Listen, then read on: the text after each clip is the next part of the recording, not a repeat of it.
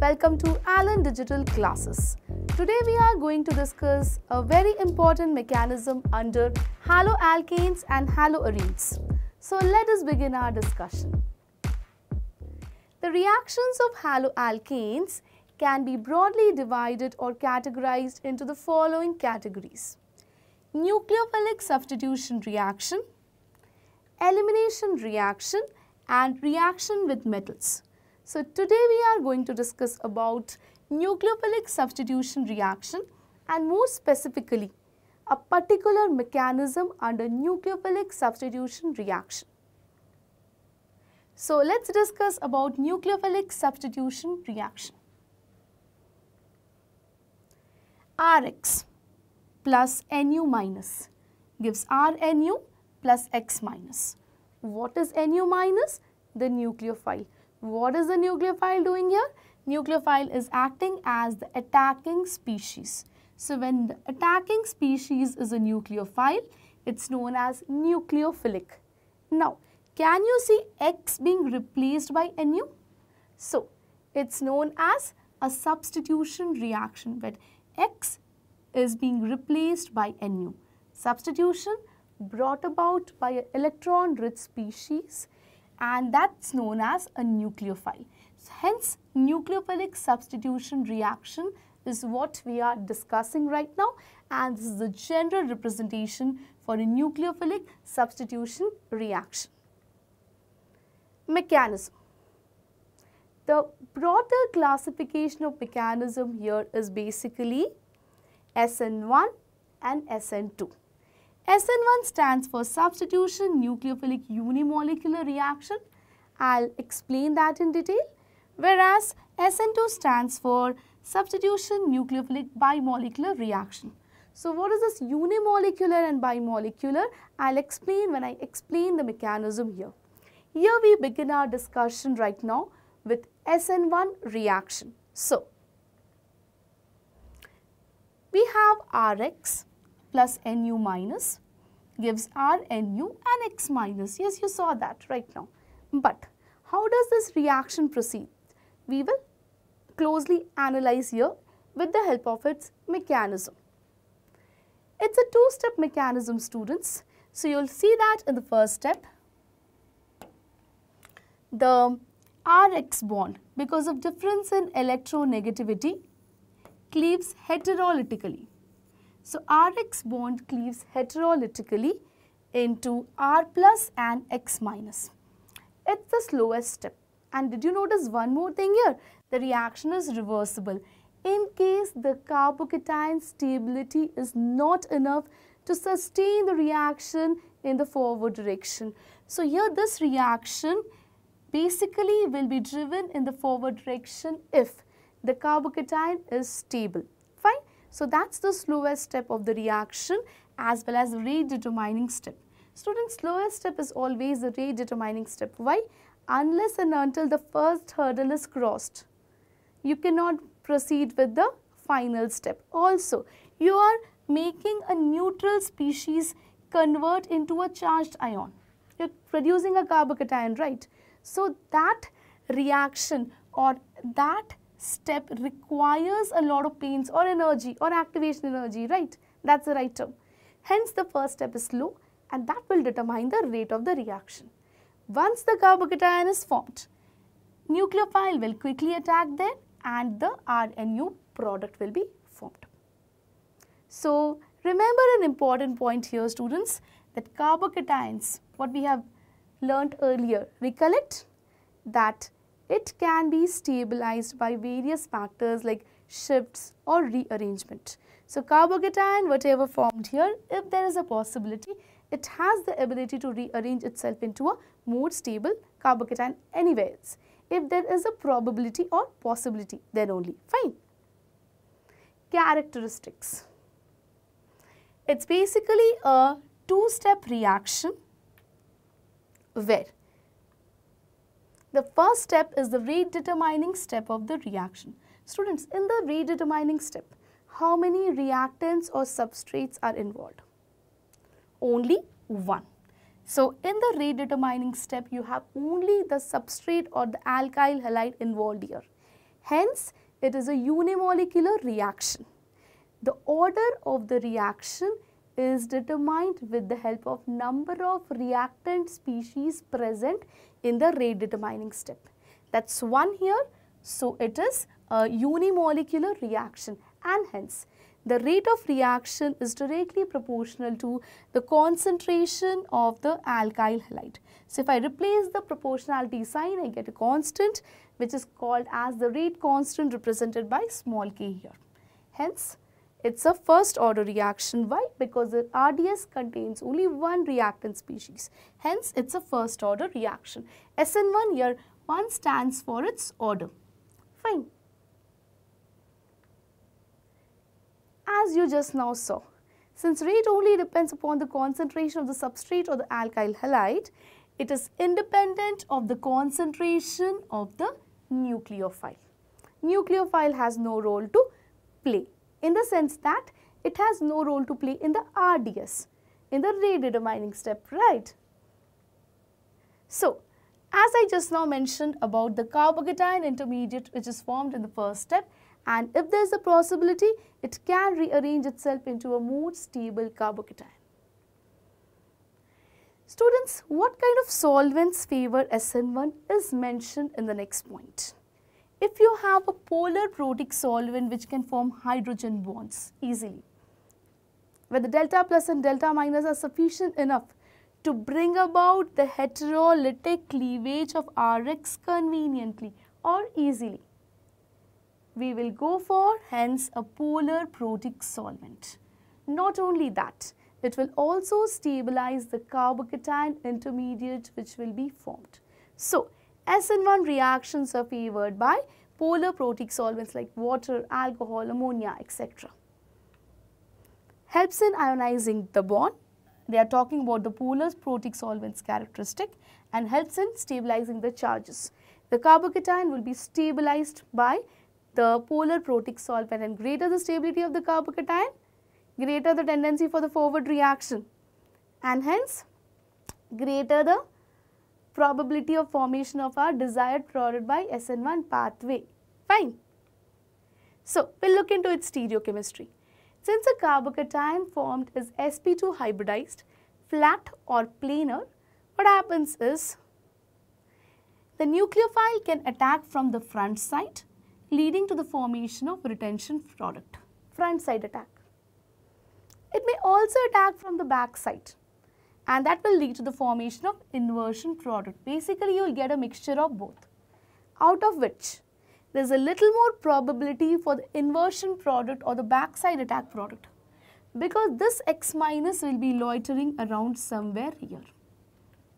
This X minus would be, we are assuming that after its complete split or departure, it would be loitering somewhere around here. So, the nucleophile may face electronic as well as steric repulsions. Electronic factors mainly. Steric because it is quite away from it. So, mainly electron-electron repulsion between the nucleophile and the halide ion is more probable from the front side attack. And hence, what I generally conclude is, though we get a mixture of these two products which are enantiomers, in case R dash, R and R double dash, they are different from each other as shown here. Though we get this mixture of enantiomers, it is a little bit of inversion product which dominates over the retention product. Fine. So, let us have a look how the carbocation is formed by heterolytic cleavage, and since it is planar or sp2, it can be attacked from top as well as from bottom, leading to the formation of a mixture of products of the retention plus the inversion product, and racemization takes place. Basically, we expect partial racemization and the inversion product being slightly more than the retention product. Yes, we are having a look at it once again. The retention product from same side attack, and as we have already seen, the inversion product from the back side attack. Now, rate of this is very important point, students, from which the questions will be asked in NEET, where SN1 reactivity is directly proportional to carbocation stability. Greater the stability of the carbocations, greater will be the rate of SN1 reaction. So 1 degree, less than 2 degree, less than 3 degree, this is allylic, resonance stabilized, whereas benzylic is most resonance stabilized. This order of reactivity is directly proportional to the carbocation stability. Factors like resonance and hyperconjugation as well as plus I effect stabilizes the carbocation. Also, you will see that if the leaving group is different, then the rate is governed by the leaving group ability of the halide ion, like Ri more than RBr, RBr more than RCl, RCl more than Rf, because I is a better leaving group than Br, which is a better leaving group than Cl, which is a better leaving group than F. SN1 reaction does not take place in, let us see, which cases? Vinyl halide, aryl halide, and wherever the halogen is attached to the bridgehead carbon. Now see, let us why, what is the reason reaction is not taking place. So we have, see there are these 3 lone pairs, fine. They are involved in resonance. So because of that, what happens? The CX bond assumes partial double bond character. Bond strength increases, right? It becomes difficult for the CX bond to cleave. So what happens here is CX.